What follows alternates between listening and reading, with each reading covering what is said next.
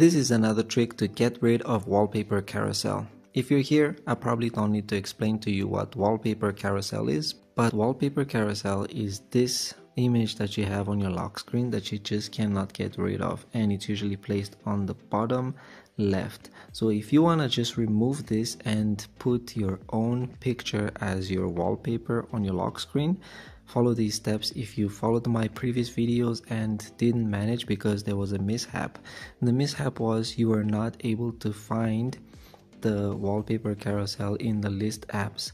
So to do this, to get rid of wallpaper carousel, you just need to go into your settings, and inside of settings scroll down to apps, and when you find apps, tap on it, and inside of apps just tap on manage apps.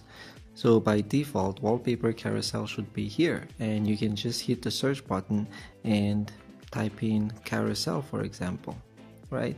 But you can see right now that wallpaper carousel is not here, and if I was to scroll down this list, I will not find it because it's not enabling me to see the system apps. And what you're gonna do is tap the three dots on the top right corner, tap on show all apps, and now it's gonna show all of the apps in your phone, including system apps.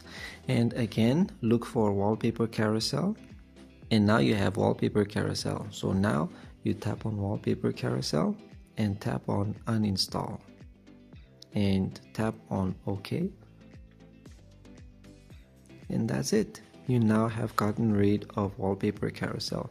So when you lock your phone again and you have your chosen wallpaper instead of wallpaper carousel, and that's pretty much it. Thanks for watching the video. Till next time, peace.